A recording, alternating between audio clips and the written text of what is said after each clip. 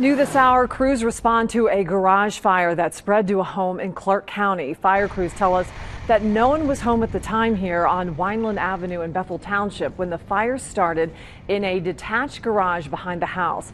Flames from the fully engulfed garage then spread to the back of the home and into the kitchen. It's almost like we had two structure fires going at one time, in very close proximity to each other.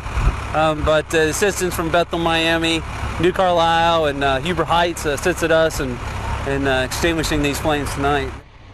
All of the Bethel Township firefighters were already at the station doing training, so crews were able to respond to the house quickly.